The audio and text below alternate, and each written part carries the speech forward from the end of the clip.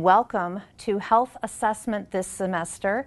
My name is Carolyn Merriman. I'm the coordinator of Health Assessment, and I'd like to welcome you to your first lab and also to the College of Nursing.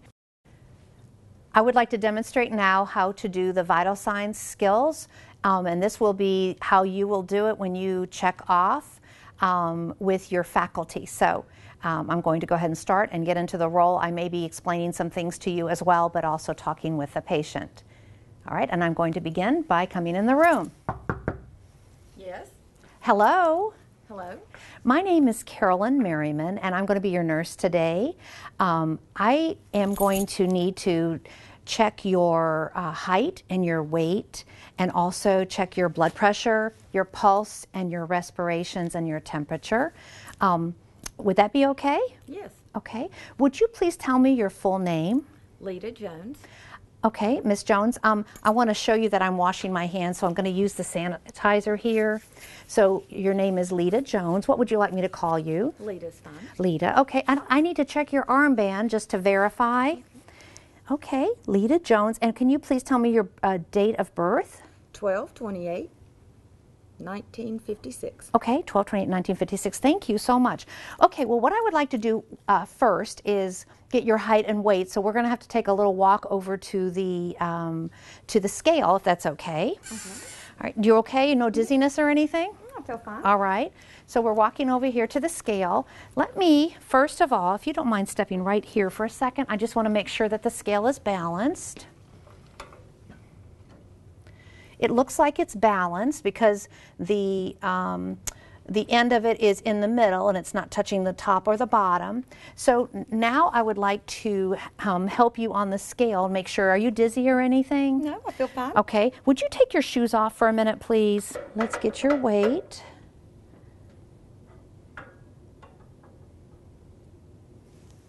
Let me make sure it's moving okay.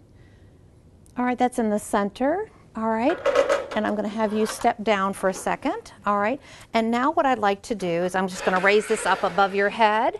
And now I want to get your height. So can I help you turn around towards the facing the other way, please? Okay. And I'm going to bring this down straight. Look straight ahead. All right. And I've got it now. Can you step down? And where I'm going to read that is right here. So you are 5 feet, there's 1, 2, 3, right at 5 feet 4 inches. All right, and so I am going to record those two things. I will be calculating that in a few minutes. 5 feet 4 inches, 185 pounds. Okay, thank you so much. All right, are you doing all right? Mm-hmm. All right, I'd like to take your temperature next. Have you had anything to eat or drink or had a cigarette in the last 15 minutes? No.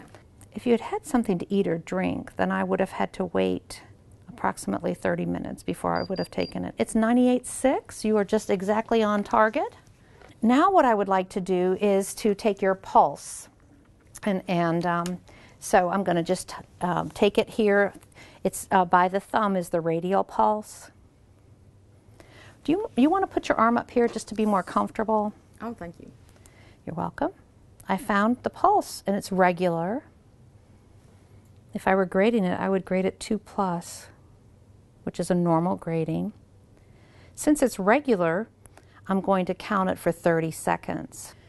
So I know what it is for that amount of time. What I want to do now is I need to check one more thing. Side note to you as students is that I'm not going to tell her I'm going to be checking her respirations.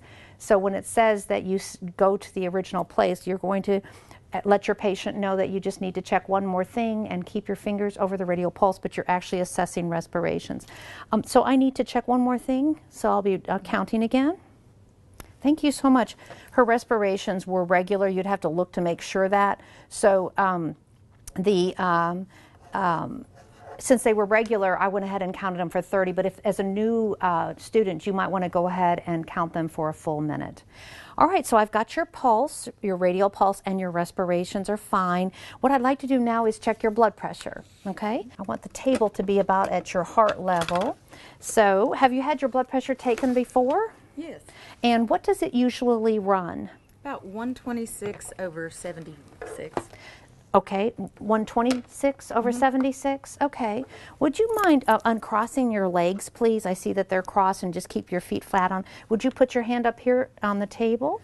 So I'm going to just roll your sleeve up. And this is an adult size cuff, so I'm just making sure that it's about 2/3 of your arm.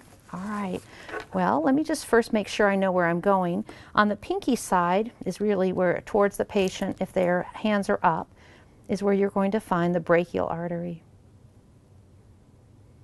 And that's where I'm going to put the diaphragm of my stethoscope. All right, so I see that I can feel it, and I'm going to put the blood pressure cuff. There's the artery arrow, and I'm going to put that over the artery, the brachial artery, tightening it and smoothing it. You can sometimes tuck things. Okay, that's perfect. Are you comfortable? So I'm tightening towards the patient. I'm tightening towards the patient. Here's my stethoscope, and I'm going to use the round part, which is called the diaphragm. These earpieces are going in towards my ears. Checking it. It's on there. Brachial pulse again. That's better. Okay. Oh, it's kind of going crazy. All right. Now what I'm going to do is pump up, and you said 126, right? Yes. Well, I'm going to go about 156, about 30 above that, 20 to 30 above. And then I'll let it out slowly. Letting it out slowly, listening for that first sound. Letting it out slowly, just turning the crank towards me.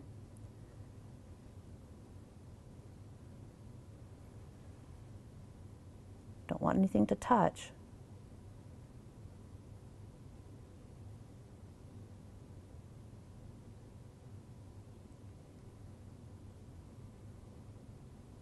Okay.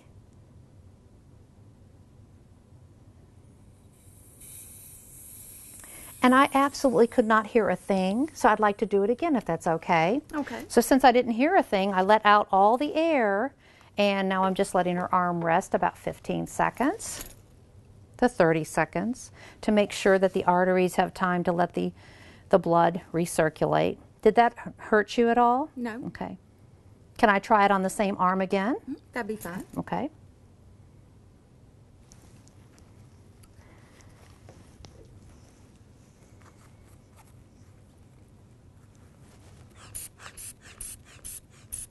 Pumping it up after I've tightened it towards her, letting it out slowly.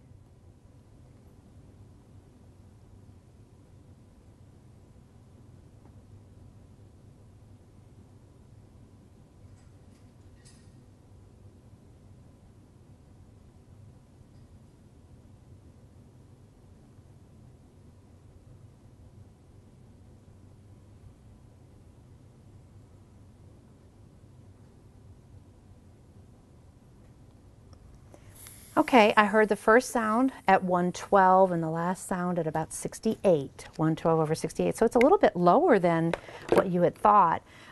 So once you hear the top sound and go down slowly to hear the second sound, then you let all the air out and then take it off your patient. You okay?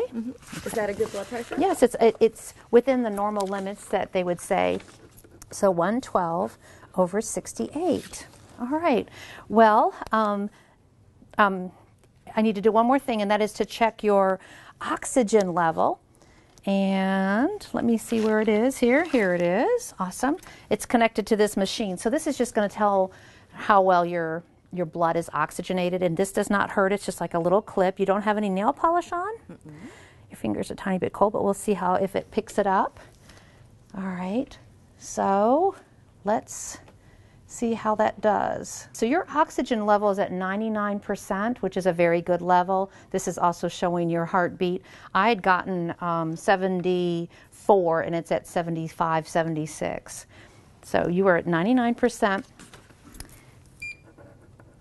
oxygen level. And are there any other questions you might have right now? No.